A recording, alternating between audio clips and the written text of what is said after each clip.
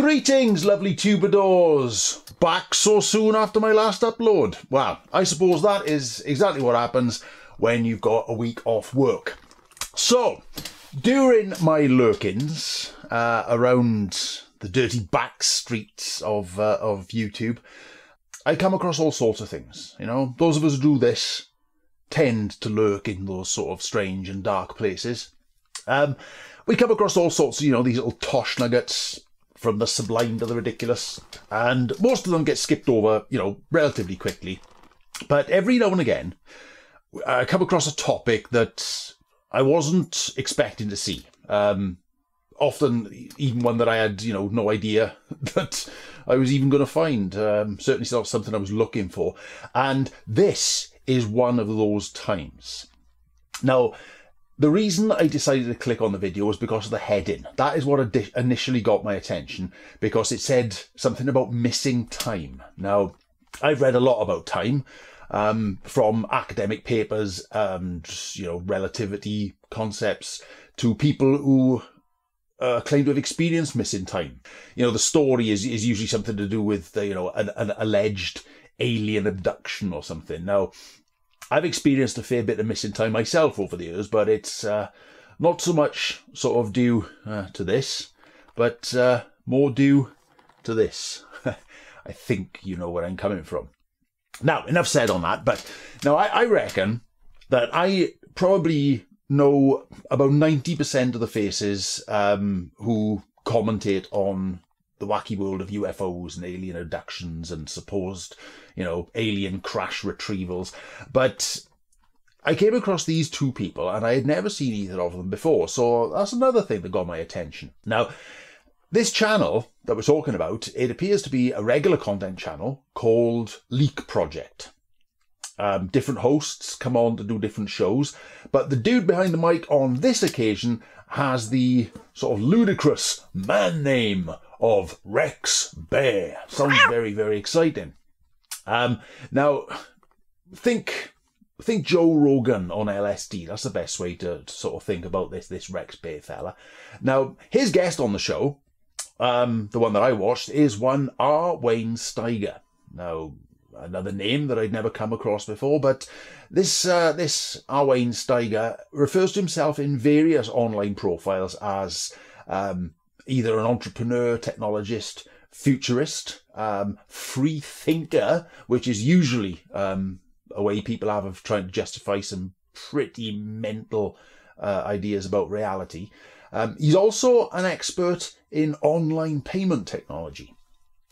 I'll bet he is. Anyway, I thought I'd have a crack at this video, and it soon became apparent that if I was going to make a commentary on it, I would have to do it in two parts.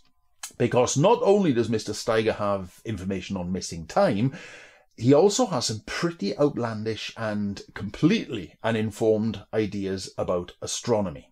Some laughable ideas, to be honest, and in particular, ideas about our own little collection of planets. And here's the thing. Uranus is now on its side. It's official. Neptune is no longer in its orbit. Jupiter has changed frequencies. So Venus is slowing down. Jesus H. Christ, the solar system is coming apart. Why haven't we been told about this? Won't somebody think of the children? Actually, it's true about Venus rotation. It is slowing, and by quite some significant measure. One day on Venus is about 6.5 minutes longer today than it was 16 years ago when the Magellan mission timed it. Now, admittedly, a day on Venus is about 243 days here on Earth, but on a planetary scale, that's some seriously significant application of the brakes. Why is it acting like this? Nobody knows. And what about Jupiter changing its frequency? Secret Jupiter, secret Jupiter. Jupiter, Jupiter, are you there? Jupiter, you've changed frequency. Jupiter, copy. Security X, calling Jupiter.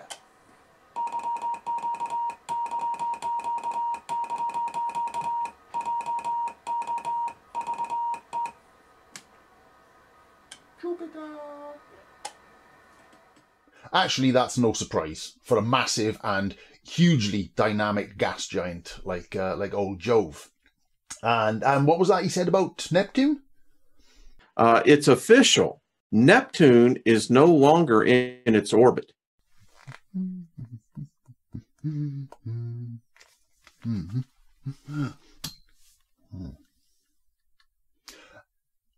Hello, NASA. Yeah, it's Thor. Yeah. Yes, thank you. Yeah, I did get the check.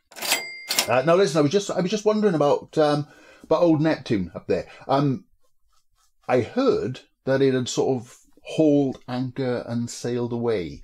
I was wondering if you could take a look through those binoculars you got from Hangar 18. Still there? Okay. Yep, thanks. Okay, yeah. Love you too. Bye. Bye. Stand down, planet seekers. It appears to still be there. So, keep calm and carry on. Well, some serious revelations there. And what does Rex Bear think on all this, I wonder? So first of all, you said, I've got several questions. So let me go back to the first one, because this is a lot of information that I haven't heard before. You said that Uranus was on its side. Where did you get that information? These are the latest pictures that we have from our solar system. By the way, the great mystery The latest pictures of our solar system. I refuse to believe that he doesn't know the difference between real pictures and some CGI graphics. But let's catch up with how our old friend Uranus is doing. There's Uranus. You see it? It's turned on its side, folks. There you go. This is what's happened. We've watched this now taking place. And if you notice in the 2005 picture, we're seeing these mega storms. Its equators have flipped. Its equators? It's got more than one. And the whole planet's on its side. Well, yeah, it is. And has been for several billion years. This, ladies and gentlemen, is not news. Now, how do we know this? How do we know it's actually been tipped over? I think 93 degrees for so long. Well, it's because it's many, many moons that orbit around its equator, which from our perspective is sort of north-south. And the latest thinking on this is that Uranus suffered a few mega impacts during its early years. So if it was anything recent, the moons today would be orbiting around its poles, but they aren't. So the planet must have taken a slap before the moons formed, or at least they would have had time to reform since that impact. So it must have happened several billion years ago. But what about our sweet little sister planet Venus? Any more info on her? This is NASA, ESA. Okay. Yeah. So multiple space agencies are saying that Venus is acting weird. And I'm just interrupting here for a second because it makes me think of all the research I've been doing with Venus lately, and the several thousand years ago information where Velikovsky presents it was actually Venus that caused major cataclysms in the past. Venus could have been the planet X that many people refer to that was about 3,600 years ago. Venus could have been the planet X that many people refer to that was about 3,600 years ago that was ejected from Jupiter. And there are actually religious beliefs in the Mayans, as well as the Jubilee being every 49 years. They, some experts believe that that's really close to the 52-year cycle of what Venus, when thousands of years ago, when Venus was ejected from Jupiter, acted like a comet, caused major chaos on this planet, hence the name Lucifer, the fallen star in astrotheological aspects. So I'm wondering, here's where I'm going with this. I'm wondering if Venus is getting ready to do something crazy again and start, wow, this is deep. Please continue. This is very deep. I think it might be polite to refer to Mr. Bear's outpouring as speculative at best. But I'm not polite, so I'll just say that he's talking absolute. Jupiter did not fart out Venus, and Venus is not Planet X or Nibiru or whatever made-up pseudoscientific nonsense fantasy name the basement-dwelling daft kids are calling it this week. Please continue. This is very deep. The other thing about Venus, thank you, is that it does not have a magnetic dipole like Earth does, like all the rest of the planets. This magnetic signature is that more akin to a comet than it is to a planet. Quite correct. Venus doesn't have a magnetic field. Well, it does, but it's about 100,000 times weaker than ours. Now, current thinking is that this is because of its incredibly slow rotation. Say it takes about 243 Earth days to rotate once on its axis. So any internal metallic mass doesn't rotate quickly enough to generate a magnetosphere, although it does have a small induction field. This is caused by the sun's direct interaction with the upper part of the Venusian atmosphere. Now, this is all very interesting, but nothing that should cause anyone to think that this is a great revelation. This has been known by astronomers for quite some considerable time.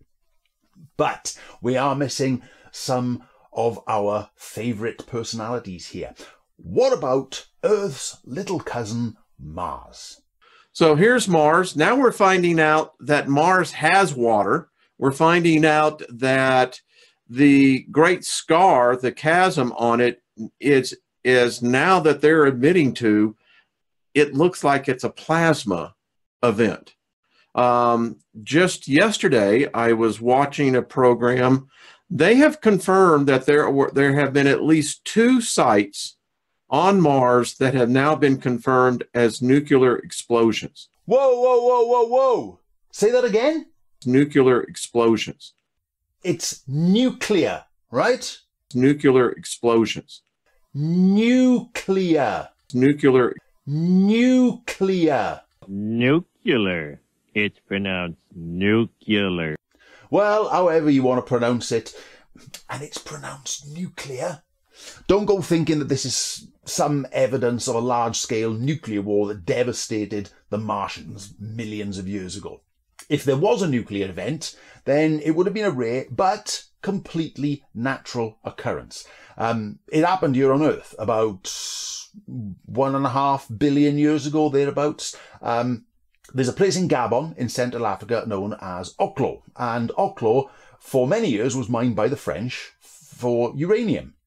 But at Oklo there was an enormous amount of uranium-235, but also 238 existed naturally in the locations where they were mining. Now, it would have been in just the right proportion, 1.5 billion years ago, that when groundwater was introduced, it acted as a natural neutron moderator and poof, nuclear fission.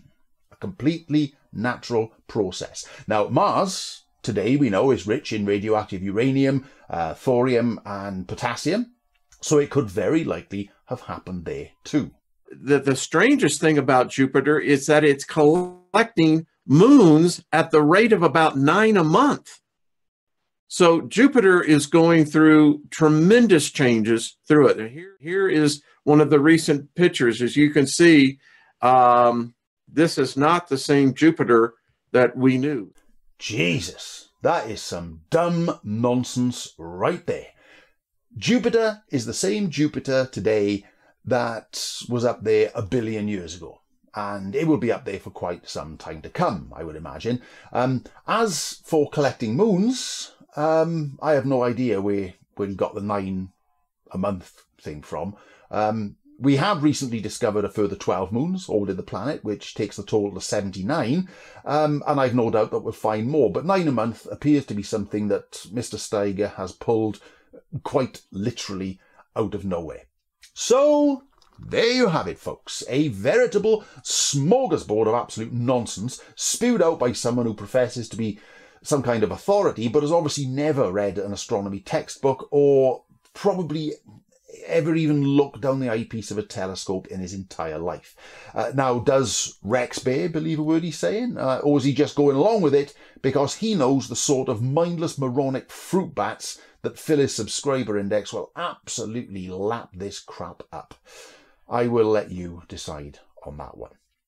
So, that just about wraps up part 1 of this analysis of some very seriously misguided tosh and, frankly, disgraceful displays of ignorance. If you've made it this far, thank you very much. If you're already subscribed, a special thank you to you, for it's you people who grow channels like this. If you're not already subscribed and would like to attend the grand unveiling of part 2 of this video, please give that little, subscribe button a tickle and very gently prod the notification bell so YouTube can send you a message when I've uploaded it. I have no idea when that will be, probably within the next couple of days. I'm not back in work till Tuesday, so happiness all round. Anyway, ladies and gentlemen, thank you for attending another one of my rants. Be nice to each other, look after each other, look after yourselves, be happy. So, until next time, hwyl fawr.